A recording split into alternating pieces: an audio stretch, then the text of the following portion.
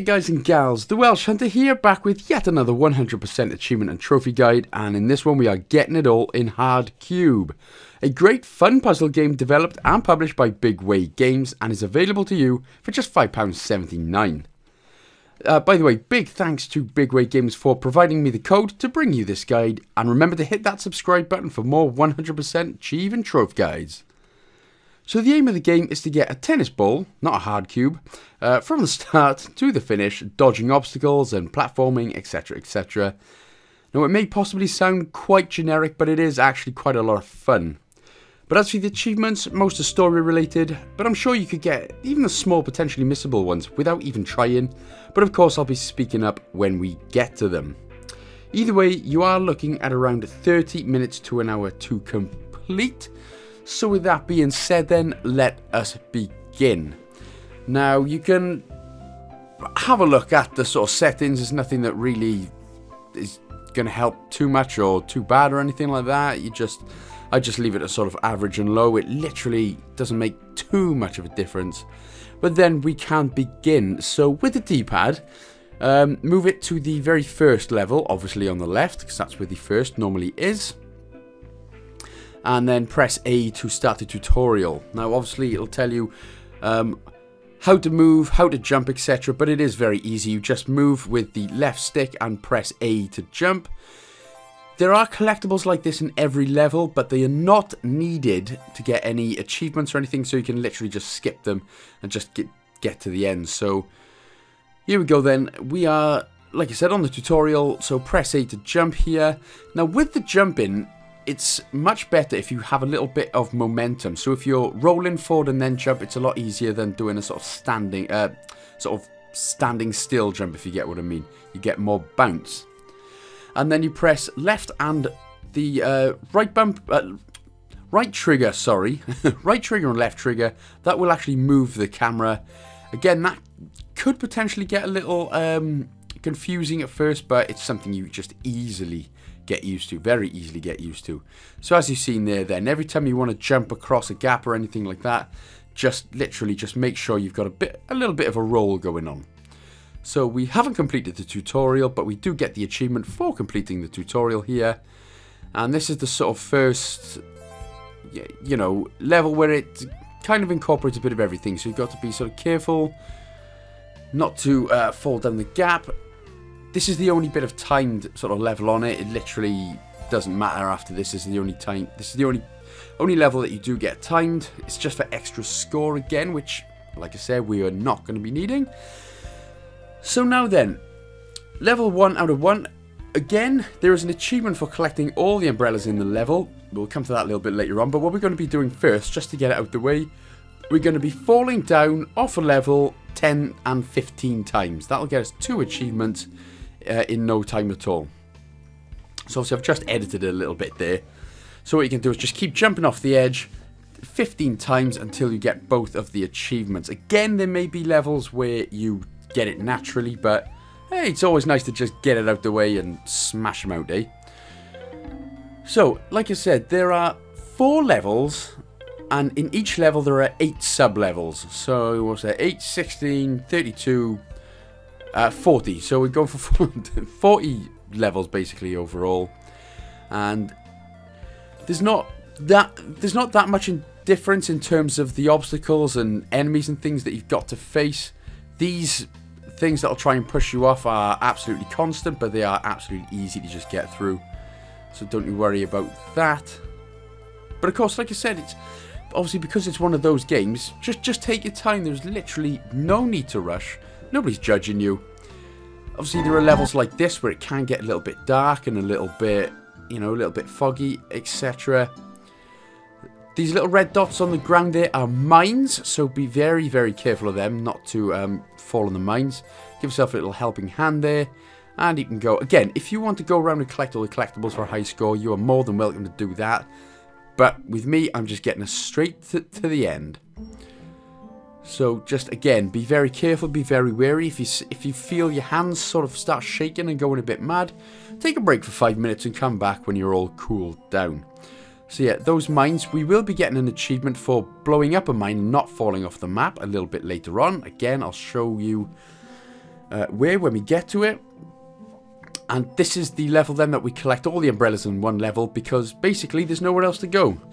So roll with the platform, because the platform goes quicker than you. So if you just stay still, you'll actually fall off. So when you get onto the platform here, make sure to just keep rolling a little bit. And there we go then. So this is where we unlock the next achievement for grabbing all the umbrellas in one level. That's why I hadn't been touching the umbrellas in previous levels. See, there's method in my madness. And there's madness in my methods. So anyway, we're already flying through them. We've only got 3 more sub-levels left to do before we go into the next one. Sometimes, like I said, in levels like this, there are 2 ways you can get there, but we'll always try and go for the shortest route. And this one is easy. As soon as you get to this final platform here, just drop down, give it a little jump as well, and then job's a good one. So for level 116, again, this is where we get the mine achievement, by the way, so you can literally jump into it. As long as you don't fall off the map, you will unlock the achievement. Again, it's very easy. There are loads of mines, again, throughout the entire game, and in any case, you might actually end up accidentally doing it. So like I said, it is one of them that you may even just get without even realizing and without even knowing. So I'm pretty sure at the minute then that is it. So like I said, with this type game, just be very, very careful. Don't rush. Literally, absolutely take your time. And happy days.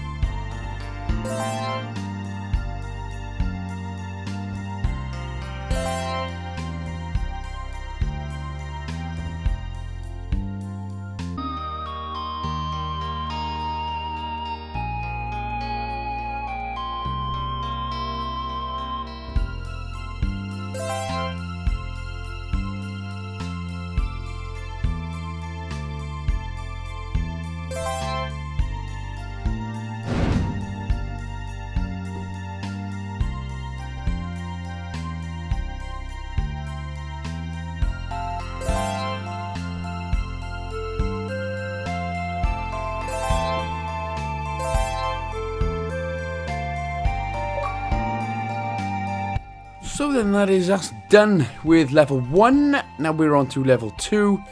I tried to go this way first. I ended up actually dying here somehow. Don't know how the hell I managed that one.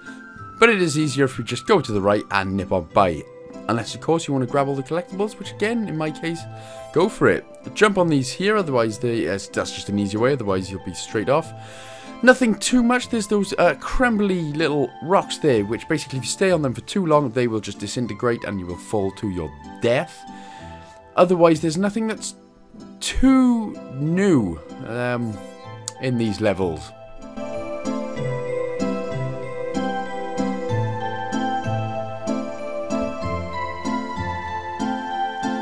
So, you know, as I said, obviously you're looking at it now, it's very dark, so there will be levels like this. But again, all you got to do is just take your time. There's no need to rush. You'll still be getting this game done in very quick time. So just enjoy it for what it is, rather than smashing through and getting pissed off if you keep dying.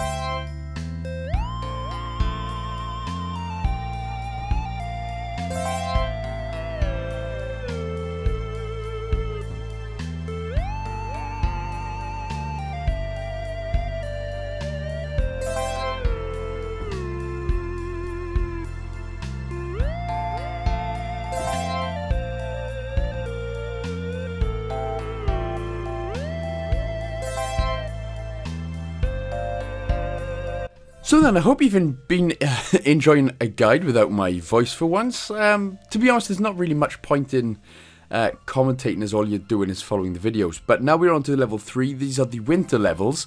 And we're getting another achievement basically straight away. These ice cubes here are obviously very slippy. So you'll have to stop. You'll have to put the brakes on quite a bit early to be able to stop in time. And you see these little white clouds here? They're basically designed to sort of push you off the edge. All you got to do when you see one, roll into it, and that will get you another achievement. Again, it is one of those that will probably come naturally, as there are plenty to do. There are plenty in the game, sorry. So I wouldn't worry too much about it. That was a pain in the ass just there. I ended up dying. But again, this is another one that, you know, for the majority it is just take your time, and literally there's just no need to rush. But yeah, as I said, you can tell the sort of ice cubes. Obviously, you know what an ice cube is. If not, then where the hell have you been? But yeah, as soon as you go onto the ice cubes, obviously just make sure to literally take your time, go very, very slowly, because you will literally just roll off.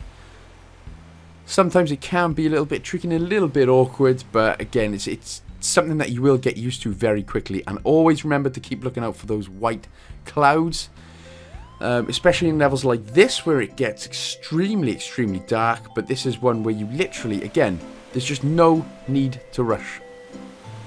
How many times have I got to say that?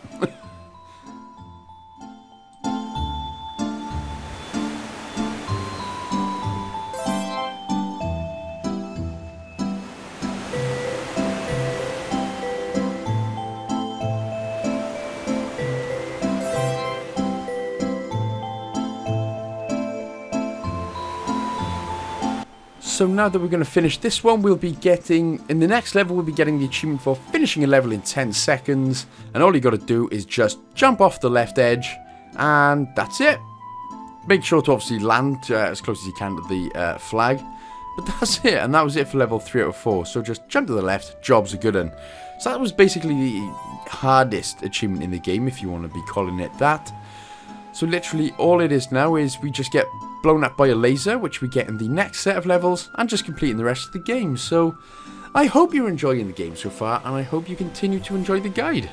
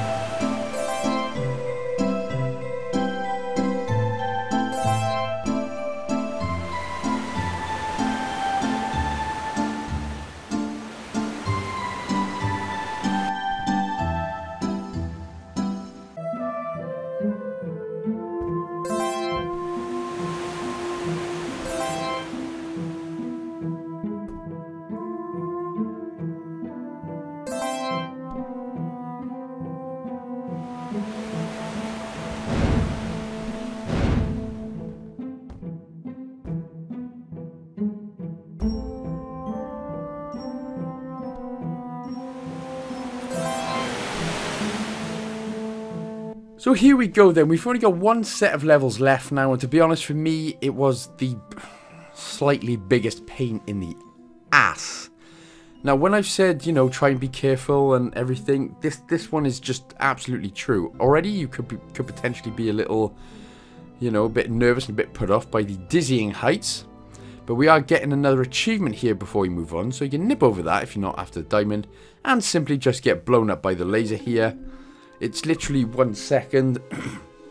Again, it's one of those that you might even get just casually and on its way anyway, but, you know, get it out of the way and it's job done then, isn't it? You don't have to worry, because there's only 2 achievements left now, and that's for completing this set of levels and then completing the game. So all you got to do, you see the red... Obviously, you see the red tracker right there. Just wait until it obviously goes to the right or to the left. And as soon as it does, again, don't get nervous. Don't take your time. You get like sort of half a second to sort of back out if you do get caught. But there we go. Just give it everything. And like I said, you know, just don't rush with it and don't get nervous with the controller. That I was doing that quite a lot. And that's why I kept falling off the bloody edges right here. You know, otherwise, avoid the mines, do what you've been doing throughout the entirety of the game.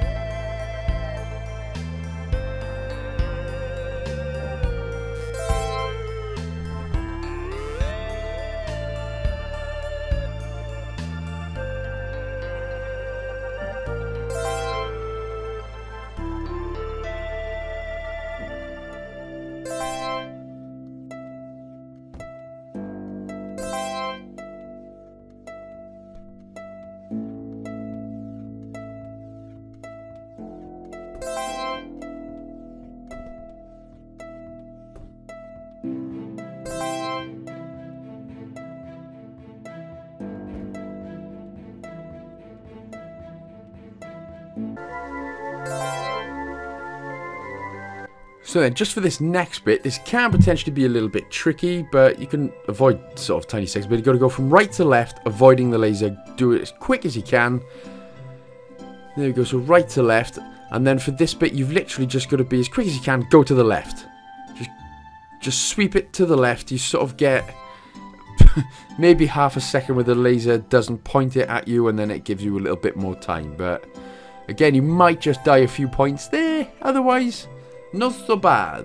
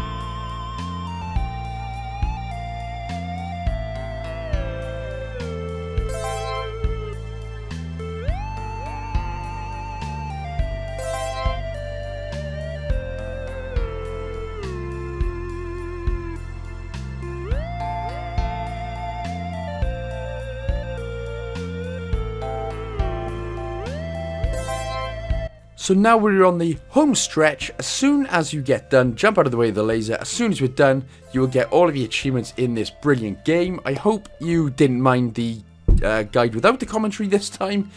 I just thought, like I said, the levels were easy enough to sort of follow along with without me having to yap over them. But thank you so much for watching, guys and gals. If this did help, of course, don't forget to like, comment, and subscribe. Again, check me out on all my social medias. I'm on Facebook, Twitter, Instagram, and even Patreon, with all links in the description below if you do want to check me out. And again, hopefully this guide and this game was very enjoyable for you and that it did help you out. Also, I just want to say a big, massive shout out and thank you to TimG84 for continuing to support the channel on Patreon. So thank you very much for that. And I shall see you guys and gals, though, in the next one. Big love.